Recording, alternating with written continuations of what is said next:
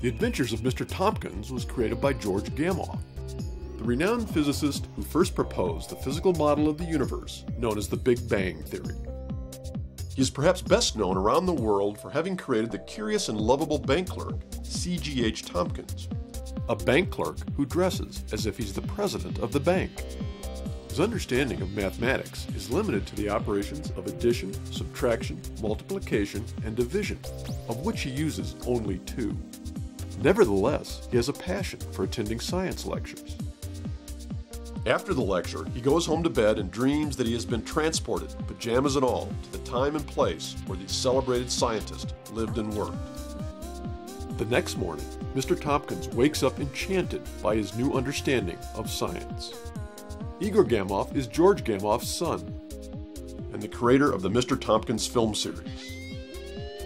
Igor has worn many hats. The white hat of a cowboy hero, the black hat of the villain, motorcycle hat of a White House courier, and a feathered hat as a member of the National Ballet Company. Today, he wears the hat of a professor.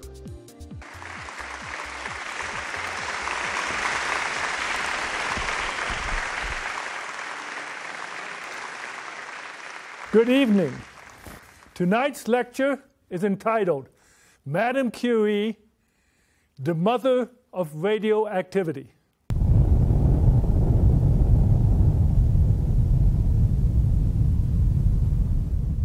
What you have just seen, you all recognize as being the first atomic bomb.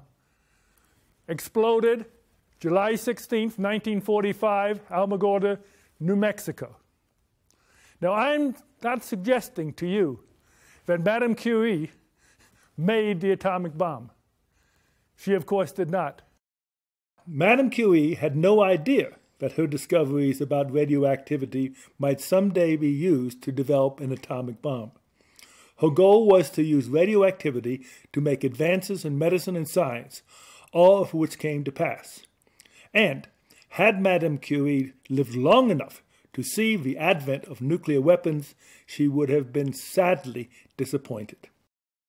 Now, why do we call it the atomic bomb? An atom bomb. Does that mean that an atom is exploding? Well, you know, in one sense, that is true. There are many different kinds of uranium atoms. You got the most common everyday uranium atom, which is the atom that Becquerel used when he was exposing his film with the uranium salts. But if you look at an individual uranium atom, and it decides, I'm not trying to tell you it's thinking about it because we have no idea when an atom will disintegrate, a word that Rutherford used. But when it does, it is a mini explosion. The everyday uranium will explode once, let go of an alpha, a beta, and a gamma ray, and that's the end of it.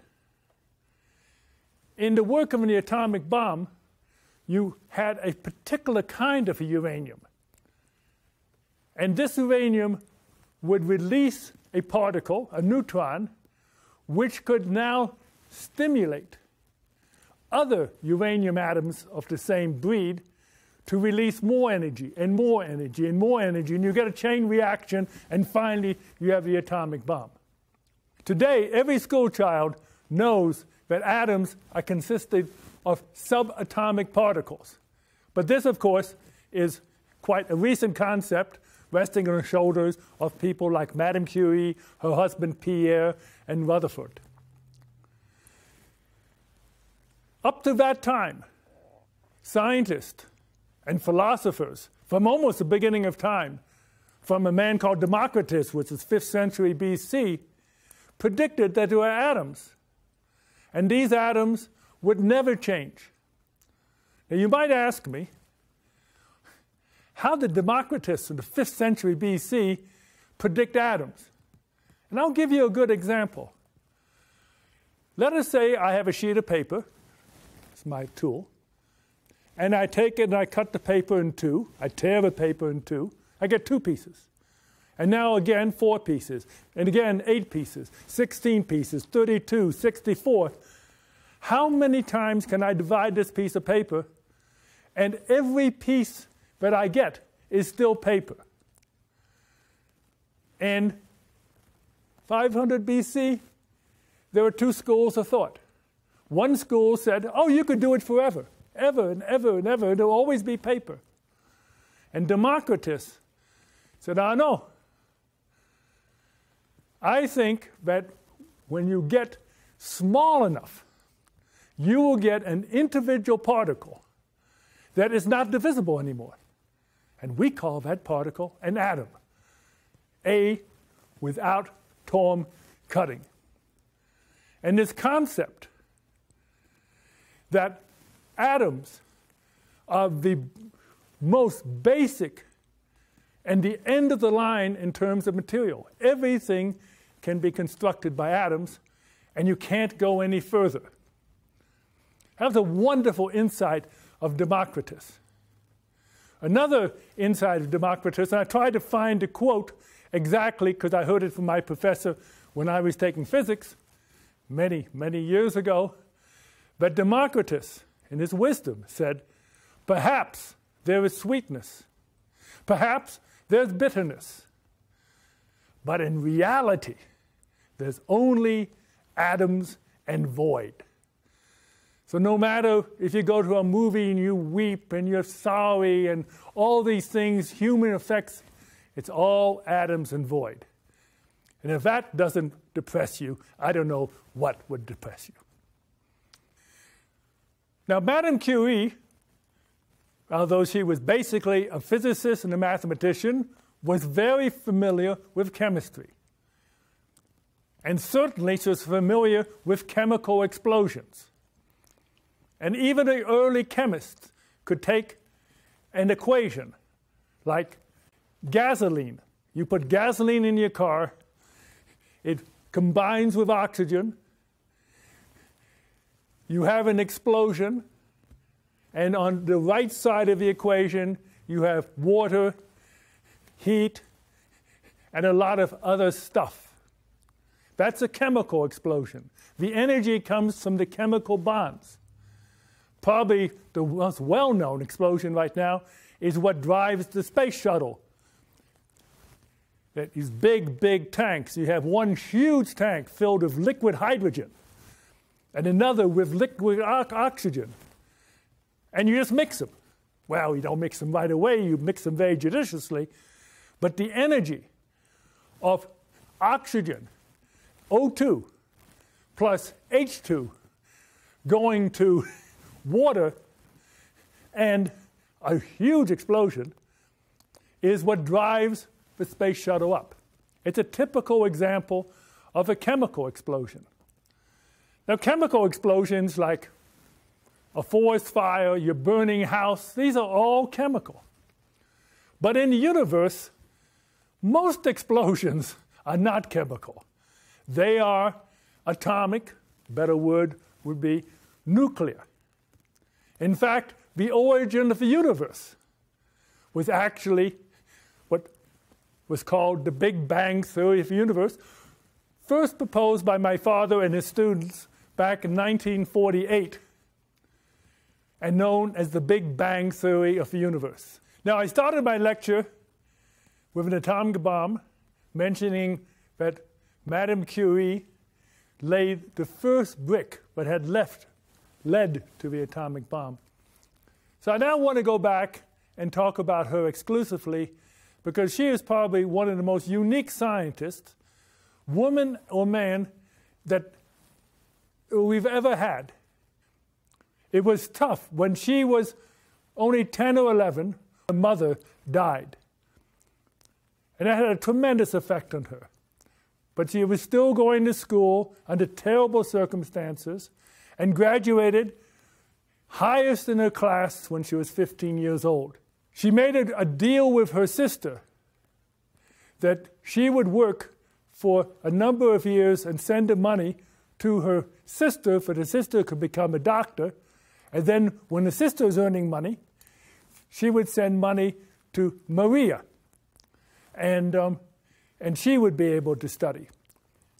In 1891, she had enough money, just enough money, to go to Paris and pay the tuition at the wonderful, beautiful Sorbonne University in Paris. She had to almost stand on the trainway because she didn't have enough money to sit in the chair, but she wisely brought her own chair for she could sit. And so she entered the university, and when I read about her in a biography, she reminded me of the opera La Bohème, living in very, very tough circumstances in a cold water flat. It was so cold that she had to sleep with her clothes on. After she finished her degree at the Sorbonne, she began working at an industrial school doing experiments on magnetic properties of various steels. It was there she met a teacher at the school, Pierre Curie. She fell in love with Pierre, and they married in 1895. She was now Madame Curie. 2 years later, they had their first child, Irene. She decided that she would like to do a PhD. That a woman doing a PhD in the Sorbonne was just unheard of. But just like students today, she needed to find a subject. What does she want to work on? And the whole country was aglow with two discoveries. One made by Wilhelm Röntgen in Germany, in which he took a cathode ray tube, a glass tube, which is electrified, anode, cathode, a rarefied gas, and he found and emitted from his tube was an X-ray. And one of the most famous photographs in science is the hand photographed by the first X-ray machine. The other discovery was by a man named Becquerel, Henri Becquerel.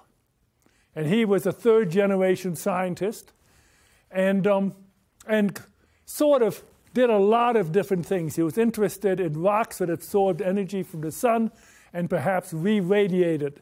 So it's fluorescence and phosphorescence. But he accidentally found, and this was sheer accident, that some uranium salts that he had inherited from his father was a photographer, and uranium salts were made to enhance photographs, when put into the drawer next to some photographic film, all wrapped up in black paper, that these film became exposed, although there's no light around any place. And he said, is it possible that like Röntgen's X-ray, something came out of this uranium and exposed the film? Now, this was a simple experiment to do compared to Röntgen's X-ray machine. All you have to do is take some of his crystals, put it onto a photographic plate, which is completely hidden from light, and as soon as he did that, all of France was aglow and said, we have another ray. So you had the Röntgen ray, X-rays, and you had the Becquerel ray. And Madame Curie, she is now Madame, and she's now a Curie, decided that interested her more than the X-rays. So she got a number of elements. The number of elements at that time were fairly small. She identified thorium as a radioactive element. So now we have uranium and we have thorium. And she was looking at a lot of different minerals, and she ran across one mineral called pitchblende. Now, in her studies with uranium, she made the discovery, of which was part of her Nobel Prize, that the uranium gave off something we called a uranium ray, which was not affected. The uranium, no matter what you did with it, you could heat it, you could cool it, you could acidify it, you could pulverize it. But the amount of radiation coming off was only a function of the number of uranium atoms. This was a major, major discovery because it told her it's not chemistry. Because in chemistry, you have things that smell different, different colors, different viscosities. But no matter what you did to this crystal, it was only the uranium that counted. So that was her first insight, that there was something inside the uranium atom that caused this radiation. And this is why I said she laid the first brick. The second wonderful insight was that once she knew that it was uranium, she found a mineral called pitchblende, originally coming from Bohemia. And the radiation in this pitchblende was far greater than the number of uranium atoms that she could calculate and measure in there. And she concluded there must be something else, radioactive, which has never been discovered before, because there are about, in pitchblende, there are about 30 different types of atoms. And so she had a quest to find this unknown radiation. Now, she had tremendous help in doing this from her husband, Pierre, because years and years before they had met, he and his brother had invented a machine called an electrometer. It was an electric machine in which if you have ionized molecules, a molecule like in air that has a charge on it, it would give you an indication. Now, in radioactivity, you produce charged particles. So instead of using a photographic plate like Becquerel did, she was able to use Pierre's electrometer on every sample and determine how much radioactivity it was. So now she would divide the sample in two and treat it one way, treat it another way, treat it a third way, and see if the radioactivity increased or decreased. And this was a laborious job. But at that point, her husband got so interested in that experiment, he joined her. And so now we had years and years of being able to trace the new elements that you found in pitchblende. The first one she found was polonium, named after her beloved country, Poland, and the next one was radium.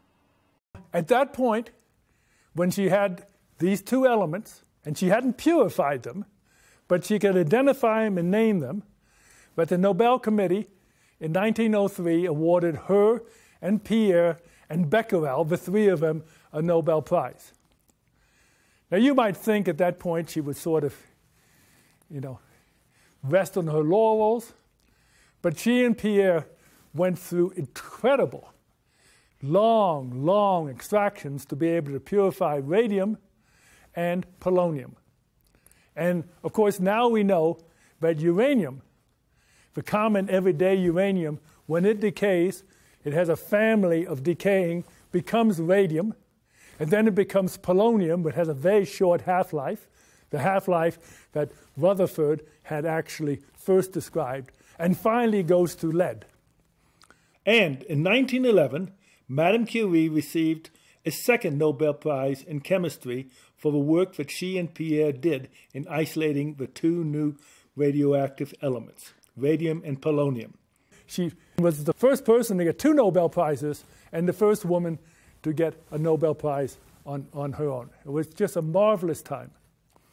At that time, she became very famous, much to her distress. She was basically a shy woman. She was happy in the laboratory. She was not happier with what we call the news media right now. And Pierre started to work on radium, although he probably did much damage to himself because both he and his wife were both suffering, as we think right now, from radiation sickness. But he, with Marie Curie, found that if you take radium would go through any kind of material like wood, but it would also kill human cells. And immediately, the medical world got very interested because maybe you could cure cancer. And even today, of course, we have radiation theory all the time. Another medical breakthrough was that when radium decays, you get radon, and radon gives off, it's a gas, and it will also kill cells, and this gas was used for medical thing. Because of her discoveries, because of her incredible humanity, the French government gave her money to start an institute called the Radium Institute, of which she was the director. But on the opening day, almost the opening day, First World War broke out. And so the institute was sort of put on the back burner. But Madame Curie, knowing the benefit not only of radium in curing human ills, knew about X-rays, because soldiers who are shot and bandaged and broken bones, if you had some way to determine what was going on inside them. So Madame Curie went around to all the rich compatriots around Paris and begged them for their cars and trucks and anything. And she equipped these with X-ray machines, and there's a wonderful photograph of her sitting, driving one of these cars with the X-ray machines, and they were called Petites Curies. In 1921, she successfully toured the United States to raise money for research on radium. It was a sad irony that her ongoing exposure to radium during her lifetime caused her to contract the disease leukemia, which she died from in 1934. The last really thing that I know that she did, what affected my life directly, that my father and my mother were escaping from Russia at that time, and really escaping because of Stalin. They were supposed to have been shot. They ended up in the Soviet Congress, and father, of course, didn't have any money when he came out, and both Niels Bohr and Madame Curie gave him money for he could come to this country, become a professor at George Washington University, and then in 1935 had me. And so I often thought, if it wasn't for Madame Curie, I probably wouldn't be here. So that's the end of my story, and I thank you for listening.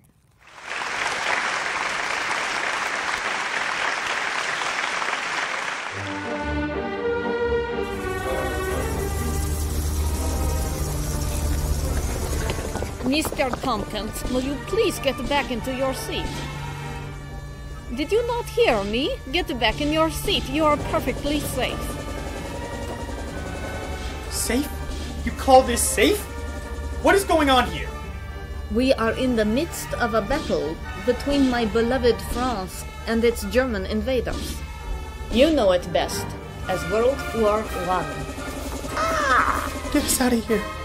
How about a calm, quiet library? It is a children's library, but it will have to do. I can't make the cacophony of the bomb bursts disappear completely, but I can transform them into the voices of children. Not much of a difference, usually. Thankfully, the children here seem to be studious, quiet ones. Well, thank you for whisking us away from that dreadful war, madame, but how are we there in the first place? Oh, we are still there, monsieur. It is just that I have created a panic room within your unconscious mind where you can safely withdraw and be more apt to learn something. Well, this is much better, thank you. But you still haven't told me who you are. Wait a minute. You're who Professor Igor lectured about earlier today. Exactement, monsieur. Madame Dr. Marie Curie. I'm very pleased to meet you, madame. Recently, I learned of your adventures from Professor Igor Gamow. Perhaps you know him? In his lecture about you, he told of what a great scientist you are, how you discovered polonium and radium. You were the first person to win 2 Nobel Prizes, the first woman to earn a Nobel Prize, the first woman professor at the Sorbonne University, the first European woman to receive a PhD in physics, and the first director of the Radium Institute. It is such a great honor to meet such an esteemed lady of science. And my apologies, madame, for meeting you in my pajamas. I shall rectify the situation straight away. There. I feel much more dignified now. A much more suitable ensemble befitting the historic first meeting of 2 such renowned adventurers as we. Indeed. Monsieur Tompkins, now you look almost presentable. Almost? Wait a second. How do you know my name? And I'd still like to know why we were in the middle of a battle. To answer your first question, monsieur, I happen to have followed your amusing adventures for many years. In the Mr. Tompkins series of books by Professor George Gamow, Professor Igor's father, I suppose that makes him your father too, in a way. And to answer your second question, we were in the middle of a war because just after the Radium Institute opened, Germany invaded France, and all the male personnel joined the military to defend our country. The institute was abandoned. Wanting to help the war effort, I designed a way to use X-rays to diagnose the location of shrapnel and bullets in the wounded soldiers. With X-ray machines, surgeons were able to save many soldiers who would otherwise have lost life or limb. To aid our cause, wealthy Parisians donated trucks like the one we were in. I had them converted into mobile transports for our X-ray machines. My daughter Irene was one of the X-ray technicians and drove one of these vehicles. Under my guidance, the Red Cross took over 1 million X-rays during the war. So you and your crew were the forerunners of the MASH units used in the Korean War by the American military. Those battle surgeons later depicted on the TV show. Oui, monsieur. Unfortunately, however, you and your fellow Americans at times depict war as entertainment instead of the true tragedy it is. So after the war, did you go back to Paris and continue your directorship of the Radium Institute? Oui, that I did. But since I had donated most of my money to France during the war, I had little left to buy radium for my research. It was very expensive, you see.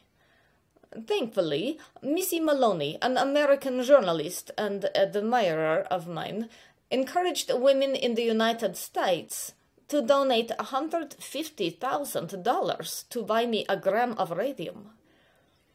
In 1921, I, along with my daughters Irene and Eve, traveled to America to pick up this gram of radium, which was presented to us by no less than the President of the United States himself, Monsieur Warren G. Harding. In 1923, I wrote a biography of Pierre, and here you see the inscription I wrote for Missy's copy. So without Missy and the women of America, you couldn't have carried on your research at the Institute, huh? That's right, because even though the Institute had a gram of radium, other researchers constantly wanted access to it. Now I had a gram of radium for my own research. I wished Pierre had been there to work with me, but at least I had Irene. In 1925, she became a doctor of science after writing a thesis on the alpha rays of polonium. The next year, she married an assistant of mine, Frédéric Joulot. And in another example of my family's balking at the status quo, they each changed their last names to Joulot Curie. They were quite a team.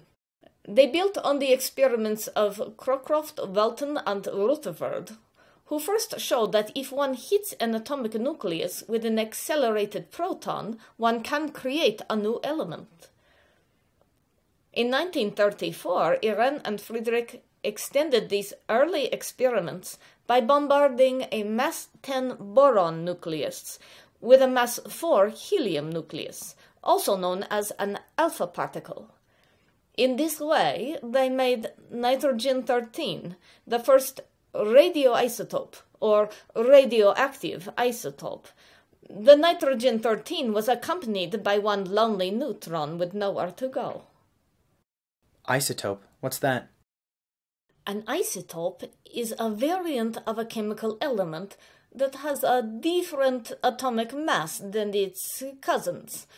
For example, boron-10 and boron-11 are two different isotopes of the same element, boron. They each have the same number of protons, 5. but boron 10 has 5 neutrons and boron 11 has 6 neutrons. This isotope number is also called the mass number. Nitrogen 13, however, has a very short half-life, which is the time it takes for 1/2 of the radioactive material to disintegrate. Nitrogen 13's half-life is less than 10 minutes, and when the nitrogen 13 atom decayed, Irene and Frederick got a carbon 13 atom, which is a stable, naturally occurring isotope constituting approximately 1.1% of all carbon on Earth. Irene and Frederick soon repeated the process with aluminium and magnesium and got radioisotopes of phosphorus from the aluminium and silicon from the magnesium. Consequently, they radically transformed the periodic table of chemical elements, which soon grew to include more than 400 radioisotopes. For their discoveries, they received a Nobel Prize in Chemistry in 1935, and Irene eventually became the third director of the Radium Institute in 1946. These custom radioactive elements have been used for a great variety of products, both industrial and medical.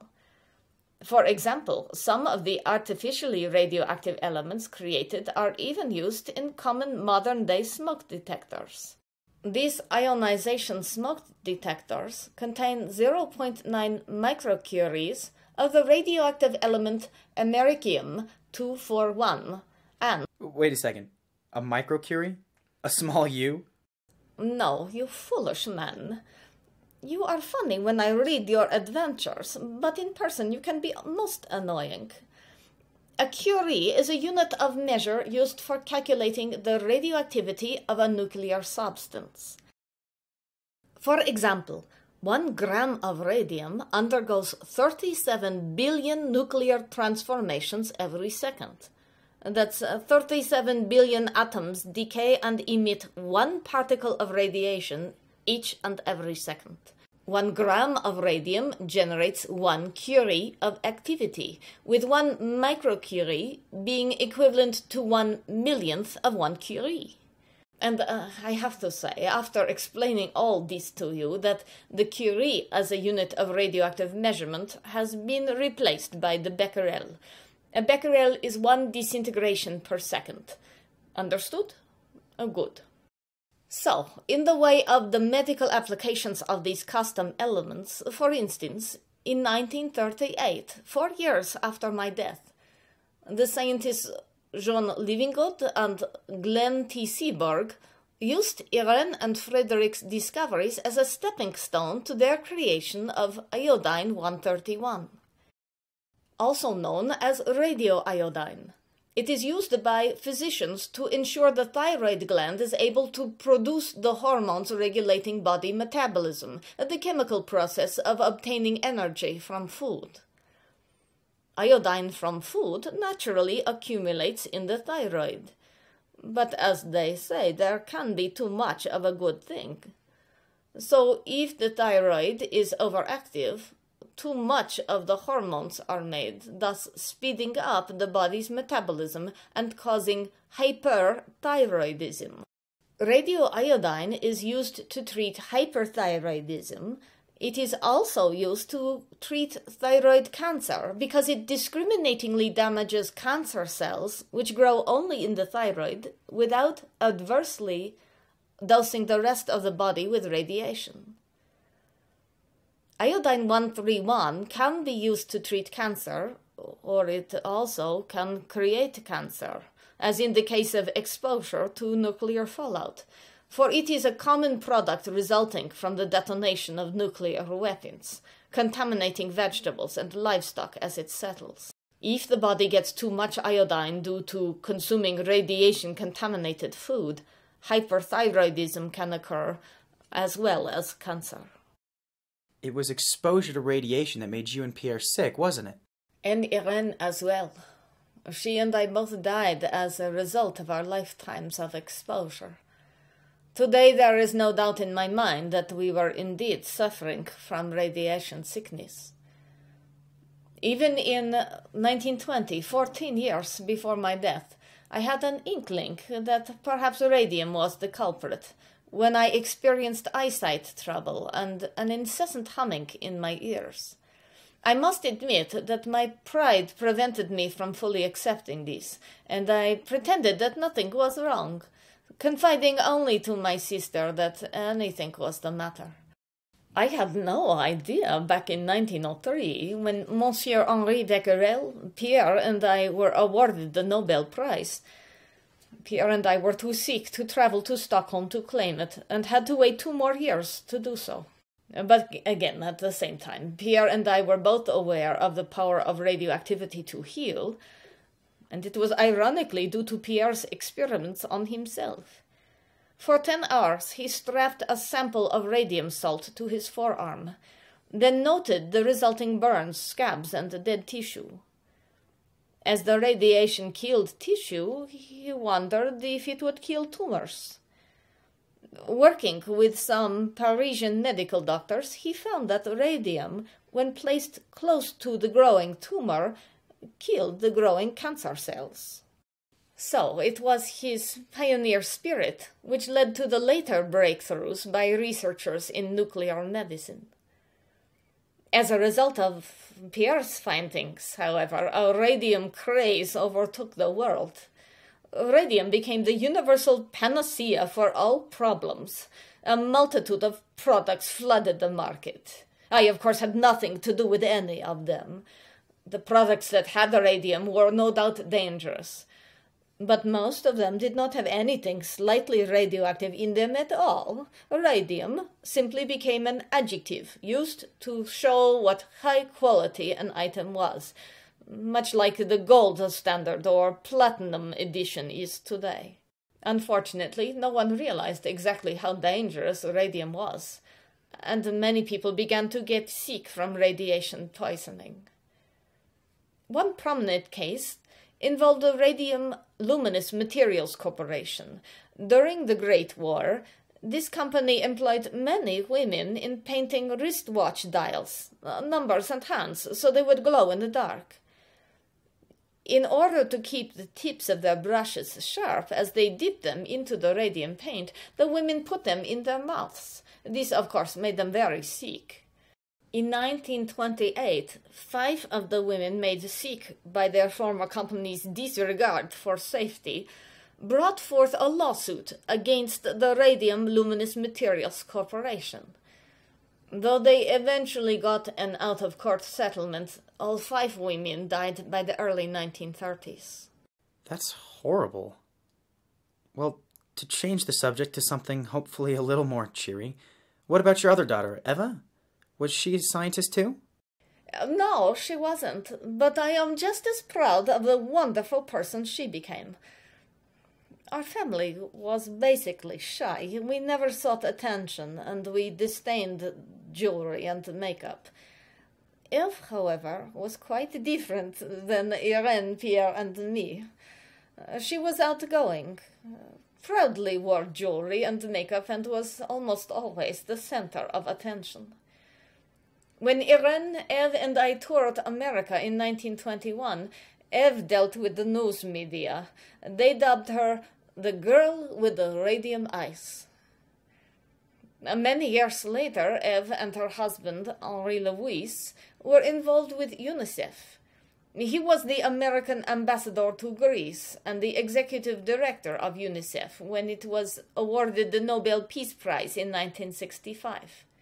And she was herself director of UNICEF in Greece from 1962 to 1965. In a broad sense, then, the Curies have been associated with 4 Nobel Prizes. Oui, monsieur, but I do not like to brag. Eve was also a published author and wrote a wonderful biography entitled Madame Curie, a Biography, which is a loving memoir of our family. I am so pleased that the book has inspired children around the world, particularly girls, to go into science.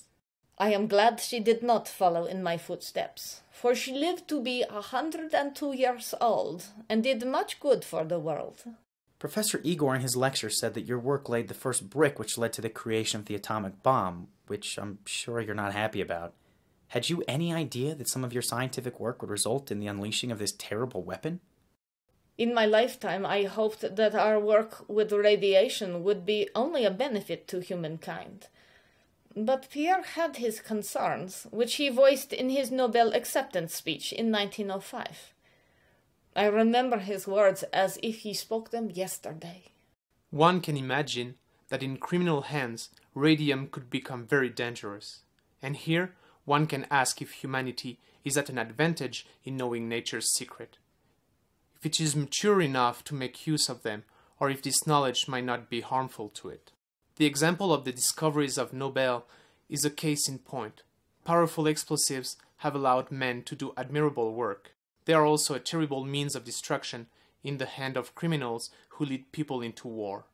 I'm among those who think, with Nobel, that humanity will derive more good than bad from new discovery.